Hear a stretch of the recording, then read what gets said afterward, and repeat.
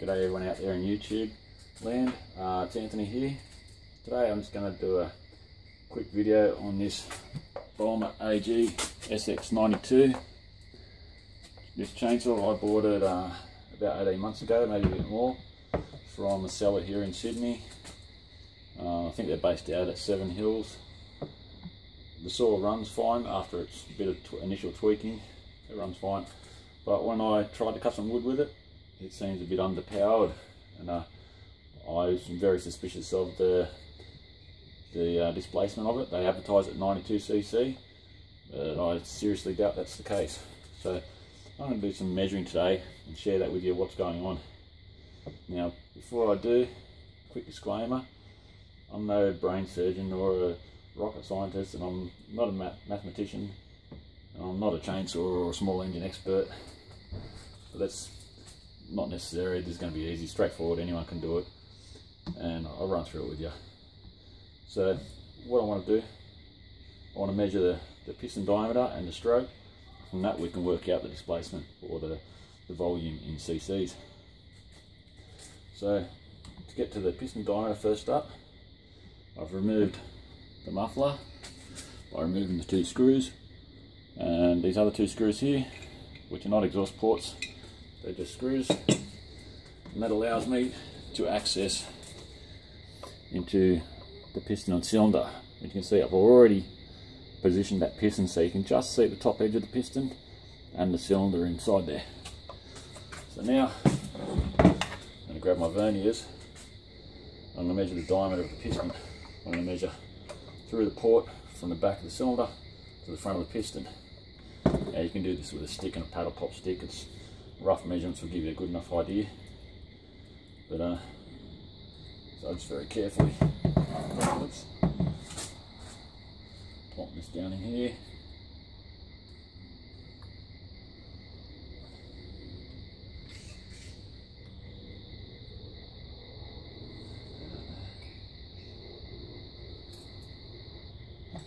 I'm getting a measurement of the piston diameter of 50 millimeters. I'll show you all this if I can. 50 millimeter piston diameter. Now I want to work out the stroke. Let's do that. Simple enough. Take out the spark plug. Obviously not meant to be that loose, but I've already had it apart. Now we measure again with the verniers through the spark plug hole from the top of this casting here, using that as a datum point. What I'll do is plonk this in on top of the piston, try to keep in line with the piston or parallel with the piston. Now I'm just going to crank it over carefully till we reach bottom dead center. It's about there. Again, you can do this with a paddle pop stick. It's the amount of error you'll get, I don't think it will matter when you find out what the actual sizes are, what the actual dimensions are. Now I've got bottom dead center stroke of 60 millimeter. Rightio. So that's 60 millimeters to the bottom dead center. Now we're going to find top dead center. Let's plonk that in there. And I'll slowly crank it over until the verniers stop moving. That'll be my top dead center.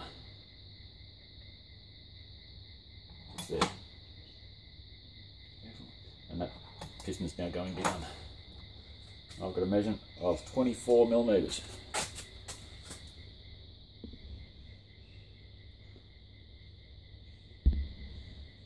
Rightio.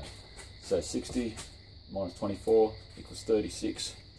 So this SX92 has a 50 millimeter piston and a 36 millimeter stroke. So now from that we can work out the displacement. That's all the information you need. Now you don't even need to know how to do it, folks. It's simple enough. Just go online. There's plenty of websites out there that have got online calculators for working out engine displacement. Just type in the figures that you measure and it'll spit out the answer for you. So you don't really need this next step, but I'm going to show you anyway. So here we go. what first we need to know is the area of the piston, which is pi r squared. And to work out the volume, you simply times the area by the length of stroke, will give you the volume or the cc's. And pi is equaling to 3.1415.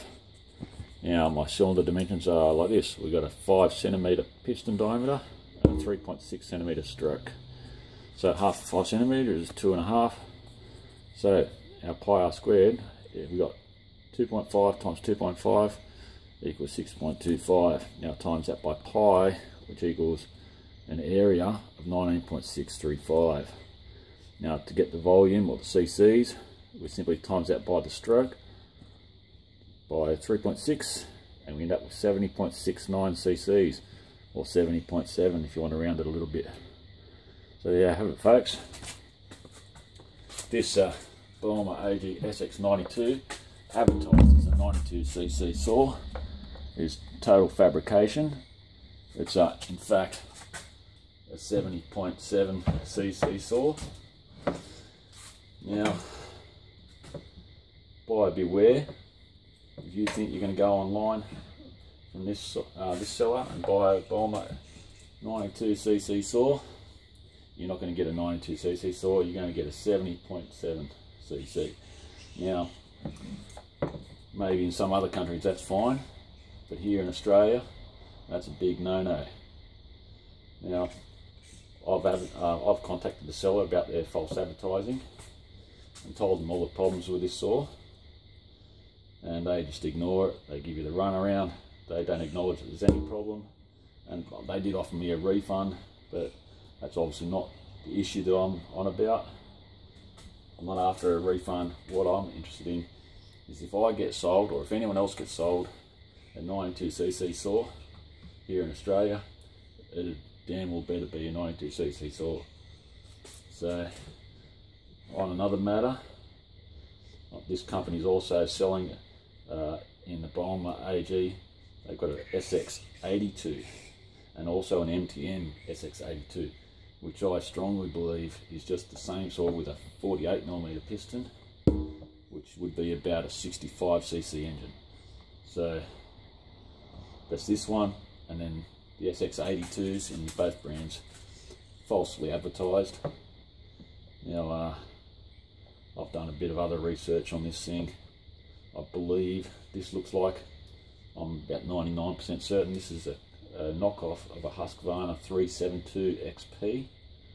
If you look up the specs on the Husqvarna 372 XP, it is a 70.7cc chainsaw, exactly like this one. Now, I've also done some other researching. I found another seller, it looks to be the same saw, different colouring and different branding. It's overseas. They've got this one, the maximum size that they sell it as is, they call it a 71cc saw, which is close enough. And they sell a smaller version, or the same thing, but with a smaller piston. From what I've read, it's a 65cc saw, which leads me to believe that is the same as the SX82. Now, just briefly, I believe there is, as it's a copy of a Husqvarna, I believe there is a piston upgrade for this. They call it a 52mm big bore piston cylinder kit. So you can get this up to about 77ccs, I think it is. But that's a video for another day. But just a moment, folks, I'm just going to put this one aside before I wind this up. I just want to show you quickly another one. More recently, I purchased this from the same seller, a Baumr-ag SX92. Now I didn't need it, but I already have a 62 which runs great. I'm happy with it. But I've seen this one. It's supposed to be the same weight, the same size, dimension power head, but obviously with a lot more power. So, and it was a good price at the time, so I thought I'll grab that because I use them quite a bit for chopping firewood. But when I went to use this one, same thing, it's very underpowered. So I'm going to do another video on this one later, folks, so just keep an eye out for that. So if anyone's interested in buying an SX75, you might be interested to see the results in that. but keep in mind, when I did a cut test with this saw against the 62, this one did absolutely no better, and perhaps the 62 may have even performed better. So folks, keep an eye out for that one, see what our results are. So I hope this video has helped someone out who might be looking at them or interested in them and wondering what they're all about. Buyer beware, they're absolutely not a 92cc saw, I'll guarantee that.